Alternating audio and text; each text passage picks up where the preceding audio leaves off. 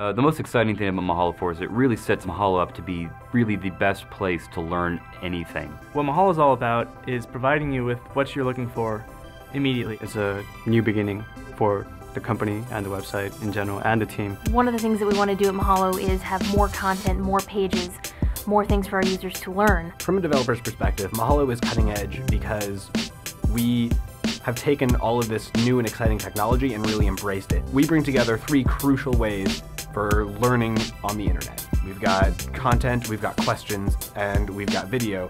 When we were creating the home page, we wanted to think about what a user coming to Mahalo.com would want to see right when they hit the front page. Coolest feature of the homepage, probably the infinite scroll. You just don't have to sit there and click next and next and next and next, or previous or next. And you see, this was happening yesterday, this was happening last week, this was happening last year. It keeps the timeline of Mahalo users and what they like and what they're interested in in a progressive, intuitive way. Live Answers is another pretty cool feature. It's very cutting edge technology-wise, so it's exciting from that standpoint. The coolest part about Live Answers is seeing obviously other people's interactions on the page. There's no lag time, there's no wait for a response, there's no sit on the page and refresh it, there's no wait for an email. And I think being able to do that in real time is a really, really great feature. Embed Everything is an amazing feature of the Mahalo 4 platform. Every section on a Mahalo page has a little embed button. You just copy and paste the code onto your blog, and there it is. Like, you have the section. If it gets edited on our site, it will be edited on your site. We'll take care of generating the content for you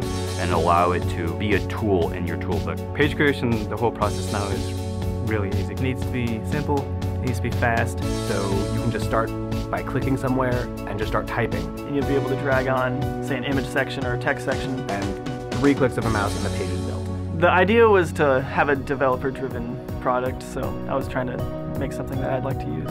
To me, Learn Anything means that I can go to Mahalo, start researching a topic that I might not know anything about, and come away from Mahalo knowing as much as I want to know about that topic. It's kind of the model that drives every decision we make.